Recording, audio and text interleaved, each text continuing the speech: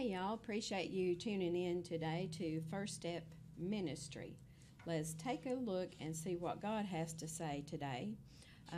Again, I am Evangelist Darlene Johnson with First Step Ministry, and we appreciate you being here with us today. I have a thought today that I want to share with you.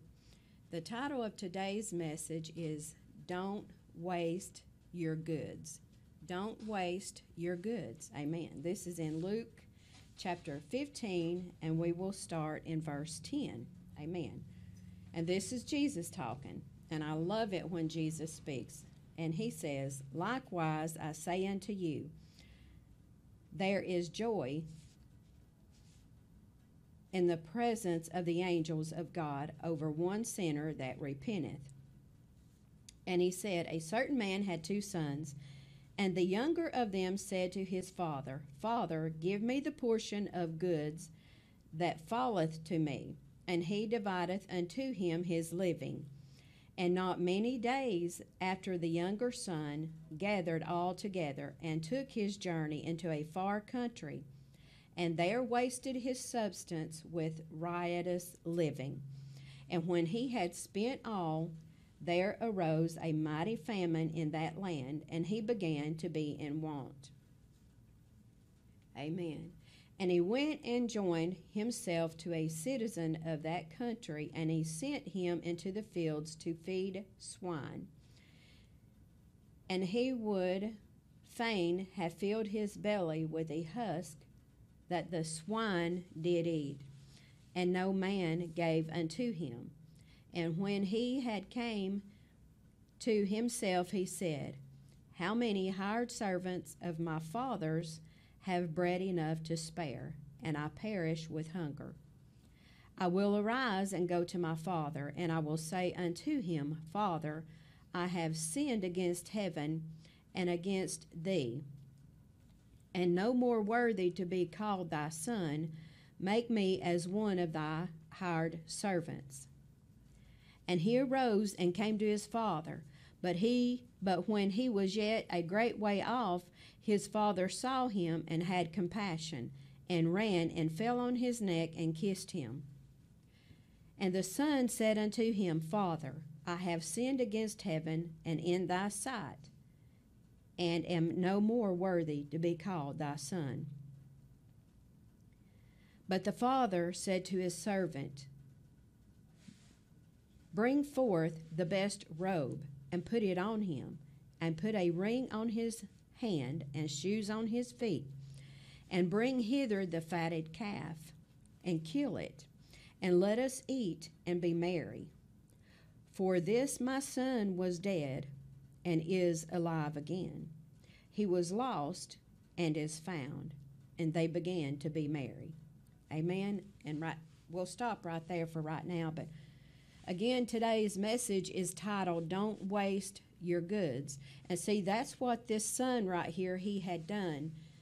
He had spent everything that he had inherited from his father.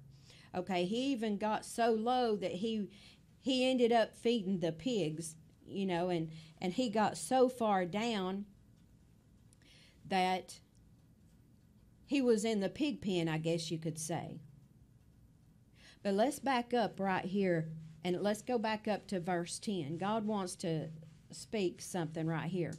Okay, verse 10. It says, Likewise I say unto you, there is joy in the presence of the angels of God over one sinner that repenteth. Okay? Again, God doesn't want us to waste the goods that he has given us, meaning the relationship that we have with Christ. Amen. And we see here how much love there is in heaven for us. If a person gets to the place in God that they're not moving forward and they go backward, and then they realize, like this young man, they had to realize they had to go to the pig pen. Amen. And then they had to come back. We have to get to the lowest point in our life sometimes before we can really see who and what God is. Amen? But the angels in heaven rejoice over that one soul that would come back, or that one soul that gets saved. Maybe you look at a person and think, well, they ain't nothing. They're nothing to get excited about. Amen. But that's not what this right here says. The angels. There's joy in the presence of angels. See, the angels rejoice when a person gets saved. The angels rejoice when that prodigal son or that prodigal daughter comes back. Amen. The angels, they will just get so excited, and there's so much love in heaven. And how can we not see just how important it is for us to live a godly life? Amen. But Jesus is saying today, don't waste your goods. Everything that I have given you, that relationship that you and I have together, Jesus is saying, just like this young man here, he realized, hey, I've wasted everything. You know, this young man, he goes to his father and, hey, give me what belongs to me. Okay, so he gathered up all of his goods and he went off over here somewhere and he squandered everything that he had. He squandered everything that he had. Everything that he inherited, he just blew it and he threw it away. He got so low that he had to go. He went off into a country over here, wherever it was. And sometimes we have to go into the wilderness. You know, sometimes we put our own selves there because of the things that we do in life. Amen? Amen. But in verse 16, we see right here that the son was even willing to eat what the pigs ate. Do you know a pig is a dirty animal? It wallers in the mud. It eats slop. It eats something that a lot of other people don't want, or when you get through eating your plate, you just put it in a big old slop bucket, and at the end of the day or the next morning, you go take that slop and you feed it to the pigs. Amen? This man here, he knew that he had wasted everything that his father, and here in this chapter right here, the father represents Jesus. Amen? The father represents Jesus. Amen? But this son, he was willing to go to the hog pen. He was hungry. He was hungry. He was willing to eat the slop. Amen? But sometimes we have to go to the pig pen to see just how blessed we really are. This man wasn't offered anything to eat. And he could see right here the corn husk that these dirty, filthy pigs were fixing to eat. And he's like, hey, I'll be willing to eat that.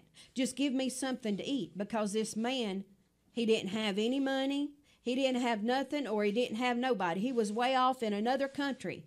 And the other country here represents being out of God's will. Amen? This right here is a deep word if we'll just get into it today. Amen.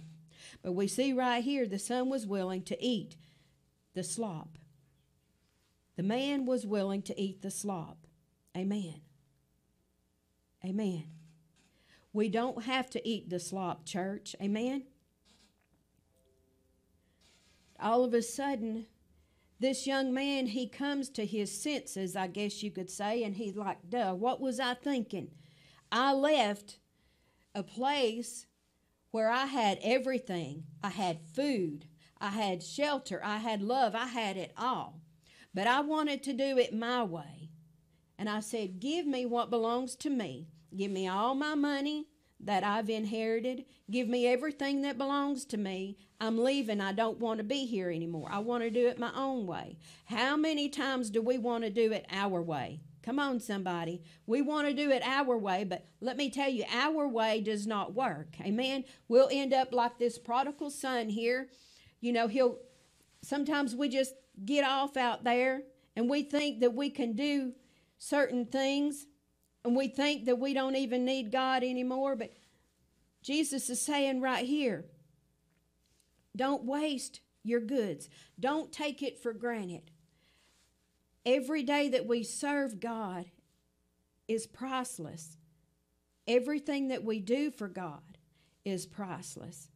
There's no gift too big or too small. When God gives it to you, then you love it. It's like a mother, when she has that child, you know, the mother is going to take that child and love it. The mother is going to take that child and hold on to it. She may have 10 or 15 children, but still, every time she would have a new child, a new baby, that mama is so proud of that precious baby boy or so proud of that precious baby girl. That's the way we should feel about Jesus. Amen? And let me tell you, he feels that way about you. But the Father here in this scripture represents Jesus. Amen? Amen. Verse 18, this young man, he could see where he messed up. How many times do you see where you mess up? And you begin to think, well, what in the world was I thinking? Why did I go over there? Why did I do this? Or why did I do that? We might even shake ourselves, or, okay, what was I thinking? That over there, I don't need that. That over there is not good for me. That over there will not satisfy me. Amen? But we're wasting. We're throwing away the relationship that we have with Christ. And see, all this stuff right here can represent the things of the world. This young man, he left home. Home right here in this scripture, to me, it represents Christ. Amen? We want to leave home. We want to do it our way. Our way will not work. We've got to come back home to Jesus. Amen? Amen. And verse 19. And the young man says, and am no more worthy to be called thy son. Make me one of thy hired servants. Amen. This young man, he began to feel ashamed of himself. How many times do we feel ashamed of ourselves? Amen. We think, well, I've done messed up. I went too far back for God to pull me through this. This young man, he knew that he let his father down. He was even willing to not call himself a son. He was willing to become a servant of his father. He just knew that he had to get back to his father's house. I'll not even say that I'm his son anymore, but I just want to go back to my father's house, because he knew that he left the very thing that he needed. Amen? Sometimes in life we leave the very one that we know that we really need. Amen? Verse 20, he went to his father. Now get this, church. This is for somebody. This young man, he rose up. He finally understood, hey, what am I doing? Eating slop from the pig pen. I don't have any money. I don't have anything else. What do I have to lose? So he rose up and he came to his father. Now get this. When his father could see him coming from far away, the young man didn't run to his father, but the father ran to the young man. Amen. To me, that is Jesus. Jesus is watching. He's looking for that one, that prodigal son or that prodigal daughter that had wandered away. They had served God for many, many years. And for whatever reason, they have took a wrong turn in life. I know what it's like. I have children of my own. I don't get to see them a lot because sometimes they just really don't come around. But sometimes, I'll pick up my phone. Well, did this son or did that daughter, did they call me or did they text me? See, I'm looking, I'm watching, eager for them to call me or say, hey, Mama, if you're at home, I want to come and visit. This is like Jesus here. This father, he was expecting his son to return, okay? Again, the father in this scripture represents Jesus. Home represents Jesus. Amen? So here goes Jesus. He's standing and he's looking for that prodigal son or that prodigal daughter. Oh, wait. I think I see him coming. Jesus gets so excited and he begins to run to that son. He begins to run to that daughter. Good to see you. It's good to see you. Welcome home. That's what Jesus is saying today. Welcome home. Amen. Amen. Whew, hallelujah. Thank you, Jesus. Jesus is watching and waiting for you to come home. Maybe you've never even known Jesus, but He's still watching for you. He is still waiting for you. Amen. He bled and died for you. Your ticket has already been paid. So why not go ahead and go home to Jesus? Amen. Go to your Father's house. Amen. Where you can get what you need. Amen. This world has nothing to offer. You turn on the TV, and I say it all the time, all we hear is bad news. We need some good news today. Amen. And this right here is good news. If this doesn't make you feel good, then I don't think anything can make you feel good. Amen. Amen. Hallelujah. Let me tell you, there's always a celebration. Amen. When you go to church and you preach your heart out, and like Mama Evelyn was saying, she had one to come to the altar. Hallelujah. Thank God for that. Amen. Oh, I can just see the angels rejoicing in heaven over one lost soul. Amen. Or maybe that backslider that had been serving God for years and years, and then they just, okay, it's too hard. I can't do it anymore. But God deals with that heart. Amen. Jesus is out there watching. He's looking. He's waiting. Come, son. Come, daughter. I'm standing here waiting on you. Come back home. Amen. Come back home. There's always a celebration. Amen. Amen. When somebody gets born again, amen, they go to that old-fashioned altar and they begin to cry out to God. They get saved. Amen. Oh, hallelujah. What a celebration that is. Amen. Amen. We could throw a party down here, a birthday party, anniversary party, or whatever it might be. We'll go and we'll get the very best that we can afford to get. But let me tell you something. There's not a celebration that goes on down here like the celebration that they have in heaven when one lost soul will come to know Jesus, or when that prodigal son or that prodigal daughter will come back home. Amen. Amen. Hallelujah. Oh, thank you, Jesus. But the father said to his servant, bring forth the best robe and put it on him, and put a ring on his hand and shoes on his feet. Now, if that's not a celebration, what is? Amen.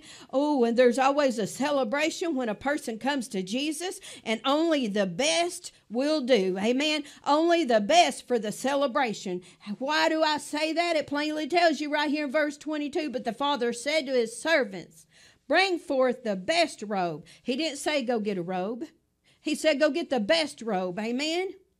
Go get the best robe and put it on him. And put a ring on his finger. Amen. And shoes on his feet. Amen. Let me tell you what God was giving me this morning about this right here. Amen. Y'all pay attention. There's a word right here. Amen. Only the best for the celebration. The fatted calf represents only the best for us. Amen. If you go and you get something to eat, you're going to want the very best. Amen. Amen. You're not going to kill a calf before it is time for it to be killed. Amen. It has to have some meat on its bones. Amen. It has to have some fat. Amen. Because that's where the flavor comes from. But Jesus is saying only the best for you. Only the best for you. But see, just like the robe here, the best robe. Now get this, pay attention. The robe could represent a priestly garment. See, we never know what is going on inside of a person's heart. Amen? Amen? Thank you, Jesus. The ring could represent the marriage that we have with Christ. Amen? Somebody should say amen on that one. Amen? And the shoes are needed for our daily walk with Christ. Amen? So see, God's done covered it all, somebody. Are you getting this today? The Father is glad because his son that was dead but now is alive. He was lost but now he is found. Amen? This man didn't know where his son was. And I know I've been there before. Many years ago, as a teenager, I had heard rumors that my father had passed away, but he had not passed away. And then a couple of years later, we ended up meeting back up again. And he'd heard the same story about me. I thought that he was dead, and he thought that me and my two brothers were dead. But we reunited. God is wanting to reunite with you today. Amen? The Father is glad because his son was dead, but now is alive. Verse 24. He was lost, but now he is found. Amen. If you love something and you lose it, what are you going to do? Are you just going to chug it off like, oh, well, I'll go buy me another one? No, we got to go look for it. Amen. We got to be expecting to find it. Amen. Because we love it and it was priceless. Jesus loves you and you are priceless. Amen. So if you have strayed away, amen, I can just see Jesus now. It's like he's standing on the back deck looking out, just waiting for you to come home. Amen. It is not too late. Amen.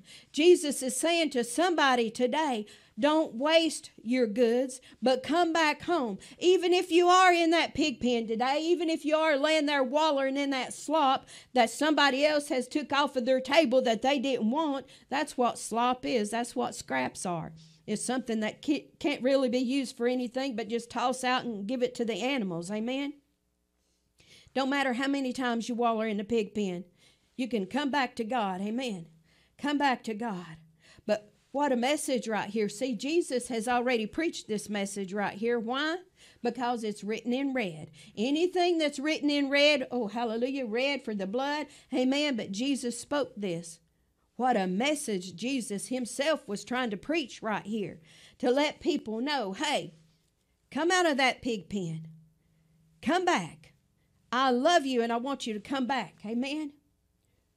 Oh, hallelujah. But what a celebration. Amen. What a celebration.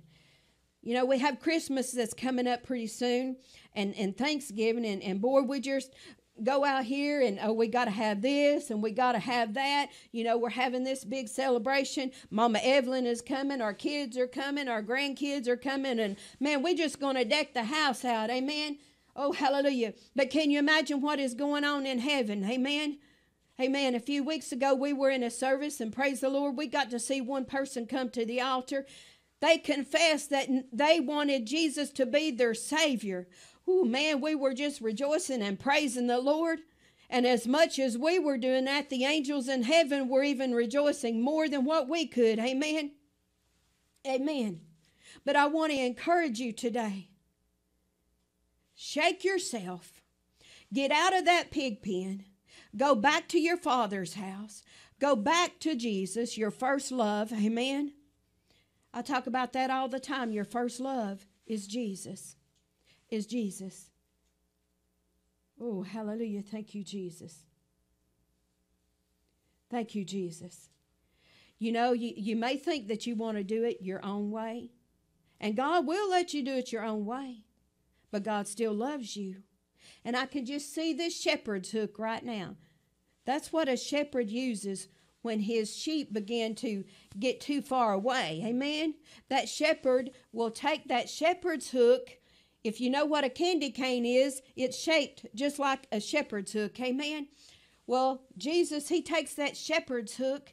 Come on now. And he'll reach out and he'll get that shepherd's hook and he'll get you and he'll gently. He's not going to drag you back, but he'll just gently. Come on, son. Come on, daughter. You're going in the wrong direction. I need you to come a little bit closer to me. Why does Jesus do that? Amen. Because he knows the world is full of wolves. Amen. Amen.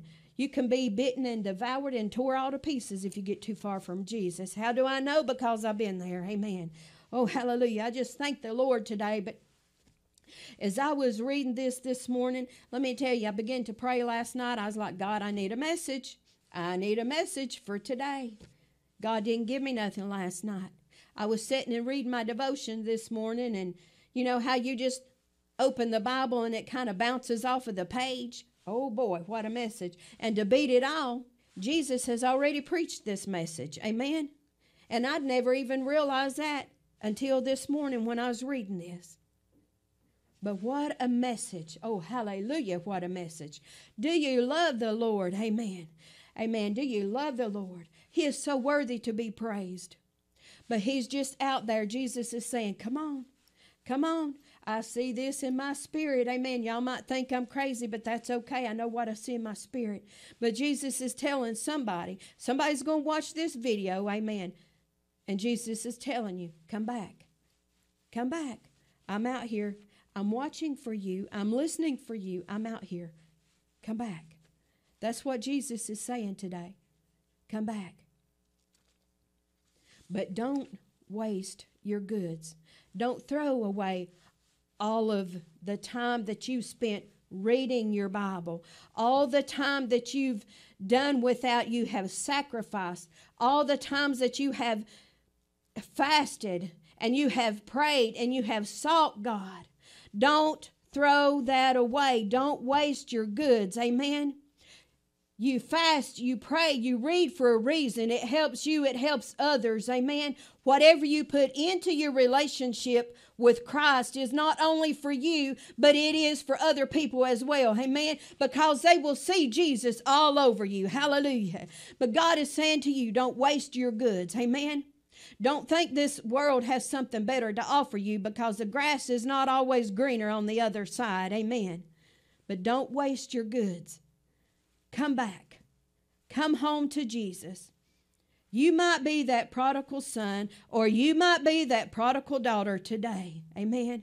But Jesus is saying, come home. Come home. Doesn't matter what you've done. It matters where you're going. Amen. Amen. But I hope y'all have got something out of this message today. And like I said, Jesus has already preached this message thousands of years ago. Wow, hallelujah. Ain't that amazing when you can open your precious Word of God and you can see something in there and you realize it's already been preached even before you were even born? Jesus preached this message. Amen, hallelujah. But I encourage you today, if you don't know Jesus as your Savior, then you need to come home. There's always room at the cross. It's never too crowded at the cross. Amen. Even if there's all kinds of other people there. You know what amazes me about Jesus? He's constantly listening to this voice and that voice, this son and this daughter, all at the same time. But yet he ministers to us one-on-one. Amen. He can distinguish between my voice and your voice. But he answers us the way that we need to be answered. But he's telling you again, come home. Amen. Amen. Hope y'all got something out of this message today. I know when I was reading it this morning, boy, God was giving me something fresh and brand new. You might read the same scripture over and over, but every time you read it, God's going to give you something brand new. Amen. He'll give you what you need for that moment. Amen. But I appreciate y'all today. And if you don't know Jesus as your Savior, you know, my prayer for you is this, that you would just open your heart to Jesus. He'll knock one time. He has to. He has to.